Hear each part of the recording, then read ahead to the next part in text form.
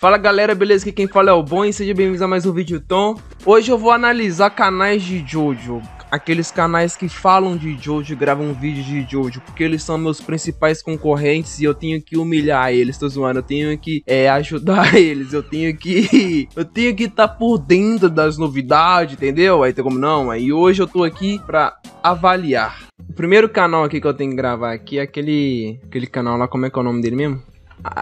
É aquele canal lá mesmo. Tentei fazer uma piada aqui, mas foi muito ruim. Primeiro pro canal aqui que eu quero falar é o do João. O que acontece? Canalzinho do João, aquele canal lá, o canal daquele menino lá, aquele canal lá, mano. O que eu tenho pra falar do João, mano? Eu gosto dos vídeos do João, sabe por quê? Tipo assim, a gente sabe que Jojo é desenho. Pra mim, se o cara volta no tempo, acelera o tempo, pra mim tanto faz. O legal do João, mano, é que ele gosta de colocar física, gosta de colocar matemática, e eu gosto disso, eu acho que fica muito interessante. O melhor exemplo aqui é o que ele fez lá do Gold Experience Requiem vs Ato 4. Mano, o menino virou um professor aqui, do nada, explicando física, conceito da matemática, giroscópio e tudo mais. Eu fiz esse vídeo também, eu não sei se eu fiz antes ou se eu fiz depois dele, mas eu fiz esse vídeo. Eu só falei, o Johnny atira giros girosos e o Gold Experience volta no tempo. Eu falei isso. O João fez lá, explicadinho, a matemática, retângulo dourado perfeito que volta, não sei o que lá. E eu acho isso muito legal, mano. Quando ele traz o conceito da realidade dentro da obra. O que não faz nenhum sentido, mas ainda é muito legal, tá ligado? Só falta frequência pra esse menino vagabundo. Ó, o último vídeo dele, 6 dias atrás. Já tem quase uma semana que a gente não tem vídeo de João Gameplay, mano.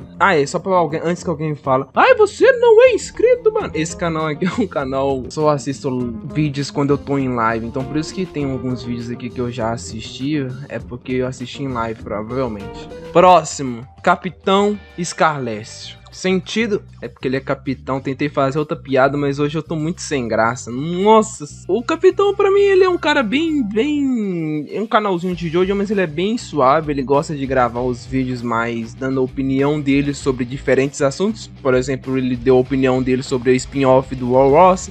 Ele deu a opinião dele sobre Stone Ocean. Até então ele fazia vídeos de Jojo olhando outras coisas normal. Eu acho que o vídeo dele mais popular é esse aqui, a cópia vergonhosa de Jojo, que é uma animação, um desenho americano, sei lá, que é bem parecido com Jojo. E ele acabou que ele também faltou muita frequência. Eu acho que ele tinha um potencial gigantesco se ele começasse a gravar muitos vídeos. Se você for parar pra pensar aqui, ele posta tipo uns 3, 4 vídeos por mês. Então tipo isso dá uma semana por vídeo, praticamente. Um vídeo por semana, não sei nem falar, burro. A única coisa que eu teria pra falar sobre ele é que faltam mais vídeos, né, mano? Por causa que até então é um vídeo muito dele, de opinião dele sobre Jojo. Mano, eu tô tentando falar um negócio sério aqui e o João tá ali, ó. Seu pai usa calcinha.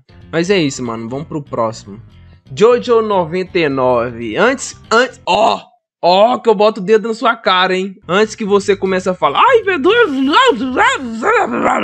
Antes que você fala isso, eu não sou ninguém pra julgar o que aconteceu com ele, os erros dele, não posso atacar nem defender. Não cabe a mim acusar ele, então eu só quero olhar o canal do conteúdo da pessoa e não os erros que ele faz na vida ou que seja. Enfim, vamos continuar falando aqui sobre vídeos.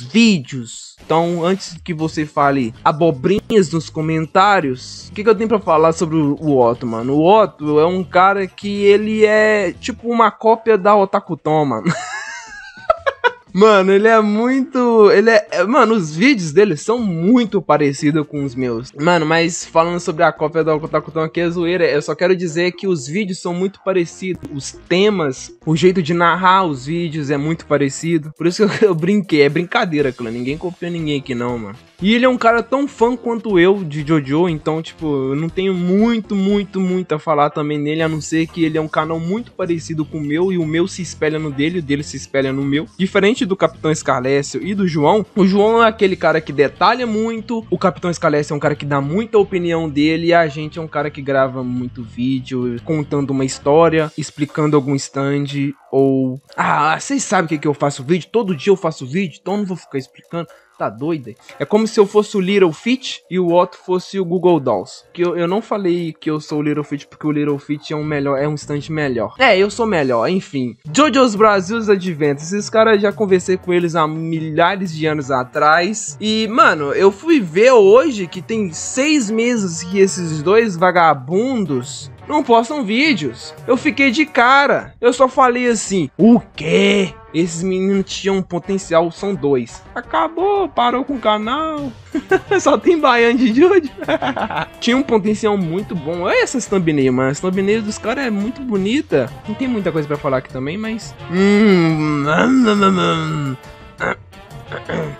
Cheguei aqui. Aí, chefe, tem como você trocar um pneu ali pra mim, mano? Hoje tu tá muito sem graça, desculpa, mano.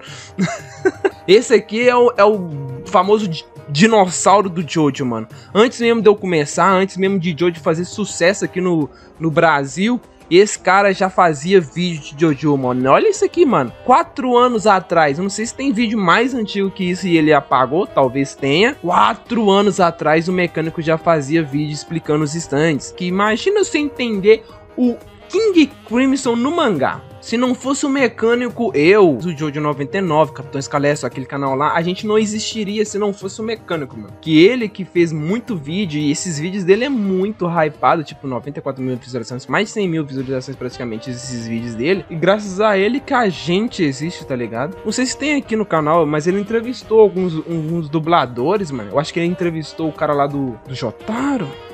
Não lembro. Enfim, não vou falar muito aqui, porque senão eu vou falar bobagem, abobrinhas. Mas então vamos pro próximo aqui, que agora é o famoso... Mano, o Medivh ficou muito famoso pelo Araki Nunca Esquece. Só que aí ele esqueceu de continuar fazendo os vídeos. E aí ele começou a fazer uns vídeos mais de zoeira. E aí ele esqueceu também, eu acho que de fazer o Araki Nunca Esquece da parte 8. Como é que eu posso chamar esses vídeos dele? De redublagem? É, eu acho que é fandublagem, né? Esse do Eren aqui, mano, esse daqui fez muito sucesso esse aqui. Aí o Eren fala assim, aí mano, você viu o meu amigo Setokaiba falou que você usou um mamaco de escudo, mano. E aí ele, eu não usei não, Eren, pelo amor de Deus. E aí, mano, o mais da hora é que o Medivh, ele saiu, ele meteu essa de... Eren enlouqueceu, e aí o Midori enlouqueceu, aí o Rohan enlouqueceu, e o Medivh enlouqueceu, tem como não, aí. Esse aqui, mano, esse canal aqui eu conheci hoje, foi por causa dele que eu fiz esse vídeo. Porque, mano, eu comecei a assistir os vídeos desses meninos, homem, não sei a idade dele, tem uma voz de adolescente. Como assim o Sazon, melhor tempero do Brasil... Só tem 9.500 inscritos. Por quê? Por que ele só tem isso de inscritos? Porque o canal dele é muito bom, mano. E tipo, eu não sei se é por causa de frequência também. Ele parece que posta poucos, tipo 1 por semana, basicamente. Se ele começou há pouco tempo também, tem 7 meses. E eu acho que ele tá crescendo bem. Mas os vídeos dele são muito bons, são muito bem explicados, dependendo do tema. Vai entender que eu sou inteligência. E quando eu vi esse vídeo aqui, eu falei, caraca, esse menino aqui é concorrente meu mesmo, não tem como não, hein? São vídeos bons, mano. Ele tem um canalzinho bom. É legal, eu gosto desse canalzinho aqui, mano. E agora vem o menino. O nome Jojo surgiu em base do meu nome, que é Jairo Linhares Pessoa Neto. E eu peguei o já de Jairo e tô de Neto pra formar a palavra jato. É ele mesmo, o famoso Jato Josta. Mas ficou muito esquisito, aí troquei de lugar as vogais e virou o J. E assim nós temos a quarta menina super poderosa, o Jojo da parte 9. Mano, o que eu tenho pra falar desse menino? Esse menino ele tá na minha live todos os santos dias. Tem até vídeos sobre o meu aqui, ó. Ele me batendo lá no joguinho de Roblox quadrado. Tem como não, todo dia tá batendo em mim. E esse daqui é outro que eu acho que tem um potencial absurdo. Que susto, mano. Do nada, capa. O menino é bravo mesmo. Se eu tivesse no Free Fire, eu tava morto. Que coisa tão de capa. Hoje, sabe o que tá acontecendo comigo hoje? Hoje eu tô assassino do humor. Toda hora que passa algo engraçado, eu vou lá e mato ele. Outro que tem um potencial absurdo pra crescer. Ele ainda é um canalzinho bem pequenininho. Começou, ele é tipo um filhotinho, um projetinho de OtakuTon. É isso, mano. Quer dar risada? Eu recomendo o Jojo, tá ligado? Por causa que não tem como. Tantos que poderiam te dar uma namorada. Se você aí, ó, olha aí, ó, vou botar o dedo no seu olho, cuidado, que senão eu te deixo cego, não vou deixar você cego não. Se você aí se sente sozinho, solitário, virgem, assiste esse vídeo aqui, mano, famoso, você vai arrumar uma cremosinha. Ó, eu não preciso nem descer a página, já acabou os vídeos. Cadê vídeo, Jota? Poste vídeos! Próximo. O menino mais brasileiro de todos. Corre na veia dele o samba, futebol, café, açaí. Tudo isso se encontra aqui no canal Jotaro Brasileiro. É um dos loucos, porque aqui no canal dele aqui, ele mistura tudo, mano. Tem Ur Bizarro, se você gostar de Ur Bizarro. Aqui, ó, minha experiência na Enxubalã com o OtakuTon. Que sentido? Será que ele me matou aqui? Não sei, hein? Se tiver me matado, eu vou gravar um vídeo também matando ele. Quem ele pensa que é? Que sentido? Ele grava vídeo de Jojo, falta mais, né? Ele grava mais Ur Bizarrizinho. Então, se você gosta de Ur Bizarrizinho, tá aqui, Jotaro Brasileiro. Kodan Nerd. Eu tenho quase certeza que você talvez não conhece muito bem o canal dele, mas provavelmente você já viu algum comentário desse garoto. Tenho quase certeza, porque esse menino aqui, ele é o rei dos comentários. Já vi 3 milhões de comentários desse noob aí. Que isso? Tá incrível, por causa que até então eu pensava que ele era só um mandei uma mixagem aqui agora. Até então eu achava que ele era só um espectador. E agora eu vi, ele também é criador de conteúdo, entendeu? E cara, é incrível. Eu assisti alguns vídeos dele, eu conheci esse daqui. Tá até aqui, né? Que esses aqui eu assisti. Esses dois aqui eu assisti. Já tá até marcado aqui. Top, Kodan, continue. E por enquanto, mano, canais de Jojo acabou. Aí vocês devem estar perguntando, tá faltando um monte ainda, você não falou nem metade, tipo aqueles de cortes e não sei o que, não sei o que. Então, mano, por exemplo esse Johnny John Estrela. Todos os dias alguém me manda um link de algum vídeo seu. Eu abro uma live e já tem alguém mandando um link, aí eu clico, Johnny John Estrela. Eu não aguento mais assistir aquele vídeo seu de como que o Dio recrutou os capanga. É spam de vídeo do Johnny John Estrela. Todos os dias, mano, tem um vídeo seu aqui na live, mano. Isso é impressionante o quanto sucesso que você fez nesse último ano aí, viu? Mano, é vídeo de zoeira, não é um vídeo tipo que eu consideraria de Jojo. É um vídeo de zoeira de Jojo, mas não é um vídeo falando de Jojo. Vocês entenderam a diferença que eu quis colocar de um pro outro aí? Se eu vou ver um vídeo dele, você não vai levar a sério, mano. Você tem que saber que é piadinhas, trollface. Só continua, cara. Você faz um sucesso absurdo. Olha as visualizações que esse garoto tá fazendo. Ele tá voando. O mesmo vale para Team da Montanha.